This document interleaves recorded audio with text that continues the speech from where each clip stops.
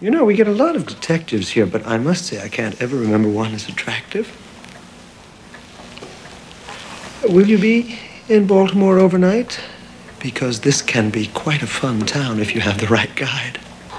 Well, I'm sure this is a great town, Dr. Chilton, but my instructions are to talk to Dr. Lecter and report back this afternoon.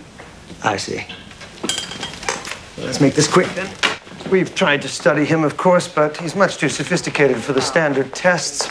And oh my, does he hate us. Thinks I'm his nemesis. Crawford's very clever, isn't he, using you? What do you mean, sir?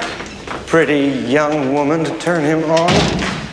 I don't believe Lecter's even seen a woman in 8 years. And oh, are you ever his taste, so to speak. I graduated from UVA, Doctor. It is not a charm school. Good, then you should be able to remember the rules. Do not touch the glass. Do not approach the glass. You pass him nothing but soft paper. No pencils or pens. No staples or paper clips in his paper. Use the sliding fruit carrier, no exceptions. If he attempts to pass you anything, do not accept it. Do you understand me? Yes, I understand, sir.